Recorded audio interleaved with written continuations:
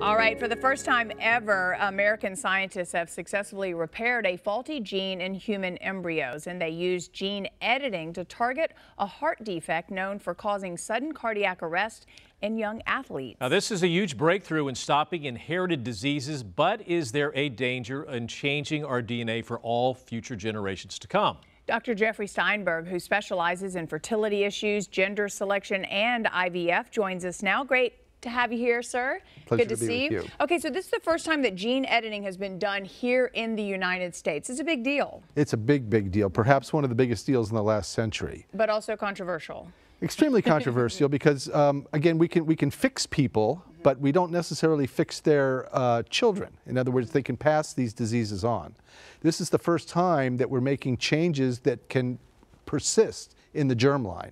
So whatever changes we make is not going away. So we've got to be very careful about what's done. Okay, so what exactly is CRISPR, and what is the significance of this? It's actually CRISPR-Cas9. It's a technology that was actually discovered by accident, where we've known about DNA for a long time now. We know it controls almost everything about us, but we couldn't do anything to fix it.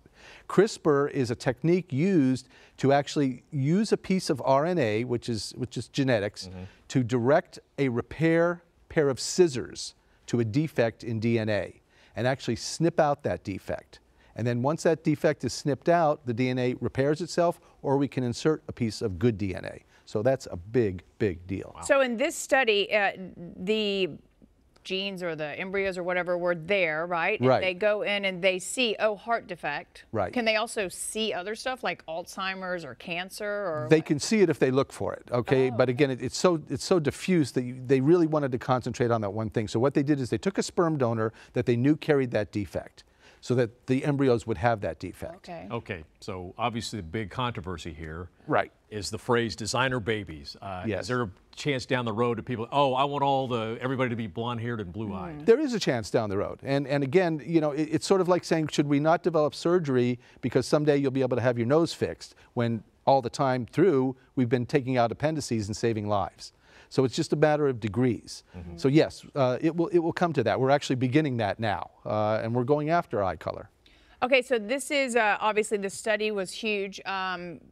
Against the law, legal, like what's next? It's not against the law. The FDA's put certain restrictions on it. The British made the big leap. We were able to do it. We weren't able to do it in the U.S. because of restrictions. The British went ahead and did it, and they fixed a horrible genetic disease. So the U.S. then said, okay, you guys, you can now do some research with this, but don't make babies yet.